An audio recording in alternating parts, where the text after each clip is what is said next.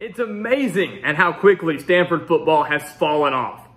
In the first 8 years under David Shaw, the Cardinals went 82-26 with 3 Pac-12 championships. But over the last 4 years, the Cardinals are just 14-28, with 18 of those 28 losses by at least 15 points. David Shaw resigned last year, leading to this new era of Stanford football that will now be led by Troy Taylor. But his first year with the Cardinals, this 2023 season, it isn't going to be pretty. So welcome back to the Gridiron Expert, guys. We're ready to break down, analyze, and predict Stanford's schedule and record for this upcoming college football season. As always, please continue to like, comment, subscribe, share our videos, and of course, check out everything down in the description below, including our expert picks over on our website, thegridironexpert.com. Do not miss out on that, guys. It's guaranteed money right back in your pocket as we feed out over 80% of the national analysts and handicappers each of the last 5 years. Check out our Patreon account as well. Some exclusive content over there. Join our Patreon Wall of Fame to gain year-round access to us here at the Gridiron Expert, but also content that will only be posted on Patreon. And check out our mailing address as well. Send us some gear to be represented in every single Gridiron Expert video from now through eternity as we continue to expand our GE Nation from coast to coast. And we desperately need some more Pac-12 representation. So send us some stuff to get a shout out and again, to have your team represented in every single video.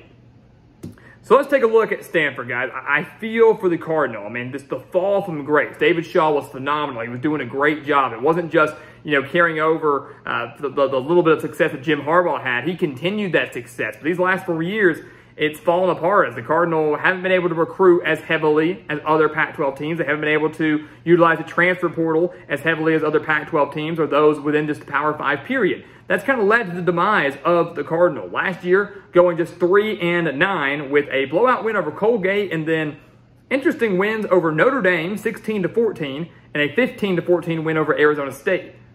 Weird wins there, but those easily could have been losses that could have led to a 1-11 year for Stanford. Regardless, though, 3-9, nothing to hang your hat about.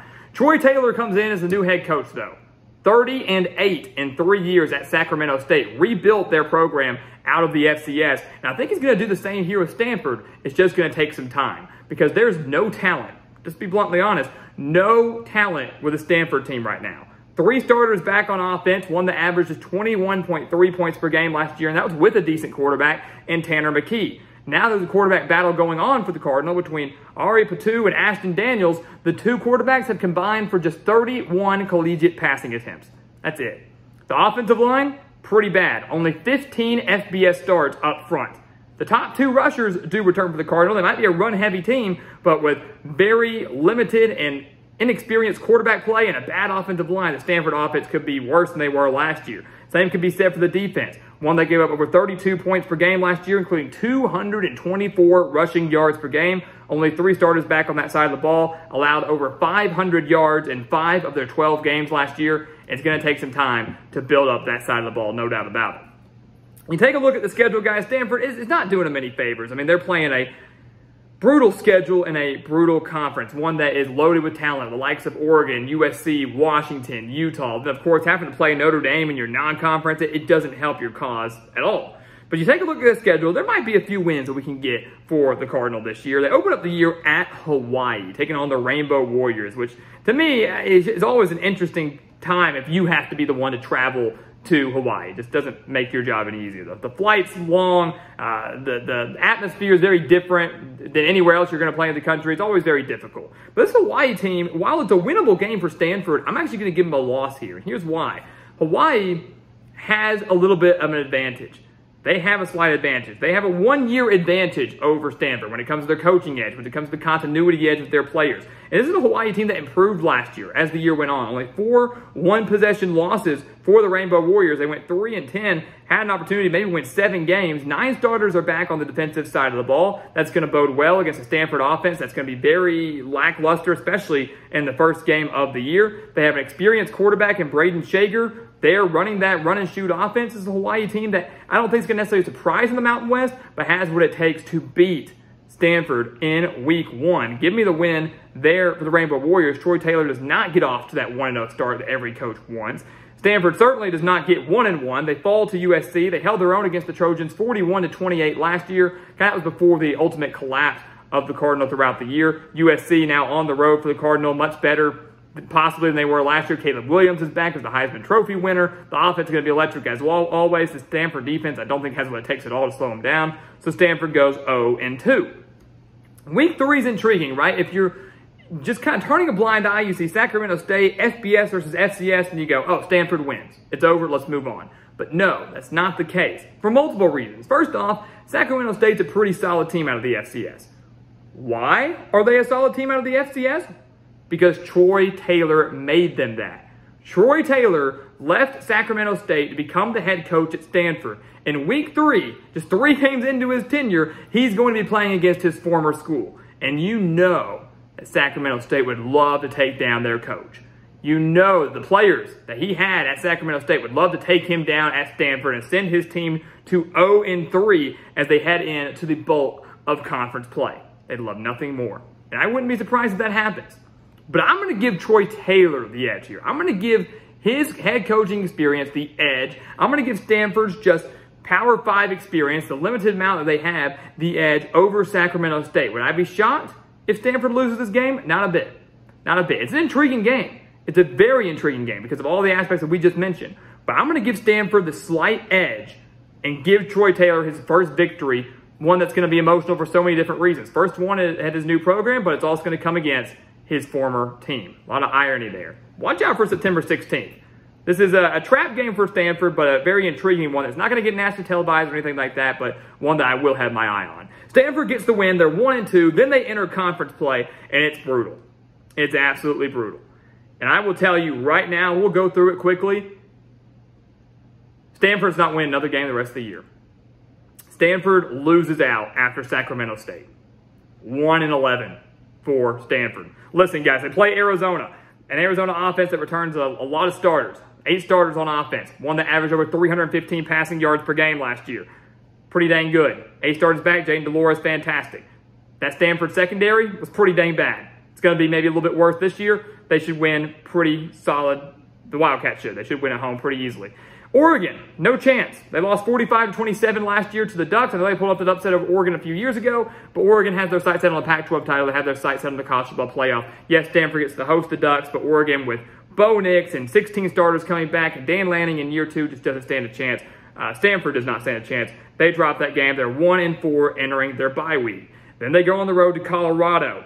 A winnable game, yes. This might be a battle for last place in the Pac-12. The winner of this might avoid the cellar. The loser of this might finish last in the conference. Very well could. But I like Colorado here in Boulder at home with a team that is consisting mostly of transfers, which to me isn't going to bode well for Colorado, but it does consist of a lot of transfers from Power 5 teams. Guys that have a legitimate Power 5 playing experience. Shadur Sanders was a starter at Jackson State, putting up phenomenal numbers under his dad, who now is the head coach at Colorado. So Deion Sanders, I don't think is going to have this amazing year in Boulder in year 1, but he is going to get this win over Stanford. Home field advantage is a key role here, but Colorado owns the edge in every single aspect, no doubt about it. So give me the win for the Buffaloes. Stanford will lose to UCLA. They lost by 25 points last year. This UCLA defense returns 9 starters. They have the best defense of the Chip Kelly era. And that offense is going to be sneaky good. Everybody wants to focus on the loss of Dorian Thompson-Robinson instead of focusing on the gain, the addition of Dante Moore, the star 5-star quarterback that I think is perfect for Chip Kelly's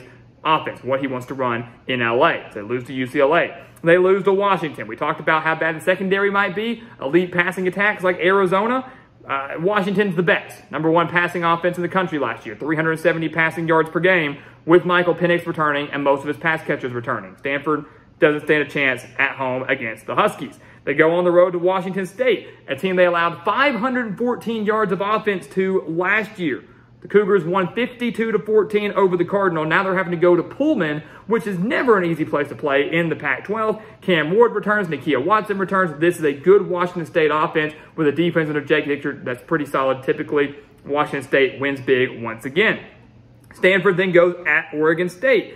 Interesting game here because Stanford was actually beating Oregon State by 2 scores in the 4th quarter. They should have won that game over the Beavers last year. They collapsed and allowed a game-winning 56-yard touchdown pass with 13 seconds left to fall to the Beavers 28-27. A heartbreaking, gut-wrenching loss for Oregon or for Stanford that would have given them 4 wins last year and another narrow victory and a slew of them. It's Notre Dame and Arizona State. Very odd there. But now they have to go to Corvallis, where Oregon State is 12-1 over the last 2 years. An Oregon State team that offensively is going to be phenomenal, especially on the ground, as they average nearly 200 rushing yards per game. And Stanford, as we mentioned, gave up over 224 rushing yards per game. The Beavers should have a field day on the ground. Oregon State wins that one big. Stanford plays California in the game. It's a fun one, right? I love this rivalry game. The 117th meeting between California and Stanford, the 10th longest rivalry game in college football. So even if both teams are bad, it's still a historic game that you want to kind of keep your eye on. This California team, I'm not expecting too much out of. But again, across the board, from a coaching standpoint, they own the edge. From an offensive standpoint, they own the edge, even if they do have some quarterback questions right now. And defensively, while it might not be great, certainly own the edge. And against this Stanford offense, it's going to be pretty lackluster. You don't have to be great defensively to beat the Cardinal in 2023. California should beat Stanford, even though the Cardinal get to host. And then, of course, they play Notre Dame, who they did beat last year, 16-14. But that was before Notre Dame got hot. Notre Dame lost to Stanford and then won 6 of their last 7 games to close out the year. The only loss was on the road to USC. The home team has won 7 of the last 11 games in this series, so that has one thing Stanford's got going for them, but Notre Dame across the board is going to be too good. Sam Hartman coming in. The defense, stingy as always under Marcus Freeman. They carry in a lot of momentum from last year. This is a team that could be a college football playoff contender, no doubt about it, and simply isn't going to lose to Stanford. Certainly if that's on the line, or a New Year's Six bowl game is on the line, you do question Stanford's, confidence and their motivation. Sitting at 1-10, they're just not beating the Fighting Irish. And with that, Stanford will finish 1-11 in year 1 under Troy Taylor. So a lot of ones, straight ones across the board, just not in a good way. Troy Taylor's team struggles mightily, but that is to be expected. Guys, I'm telling you, I'm not even ruling out an 0-12 season. I'm not completely sold on that Sacramento State game. I do think Stanford wins it. Wouldn't be shocked if they lose it. Maybe you sub that out and give them the win over Hawaii, but at the most this team wins 2 games. That's it. I just don't see many wins on the schedule for the Cardinal. It's going to be a rough year. They don't have the advantages that some of these other teams in the conference have, or just in the college football period have. They're going to have to rebuild. Troy Taylor did that at Sacramento State. He came in and took in a struggling program and rebuilt them into a perennial playoff team at the FCS level. I think he can get them into a perennial Pac-12 contender at Stanford, but it's going to take time. 1-11, not ideal, but then he gets another full recruiting class under his belt in year 2 is when the Cardinal start to build and maybe, slowly but surely, start to return to the form that we were so used to seeing in the late Harbaugh stages and in those 8 years of glory under David Shaw.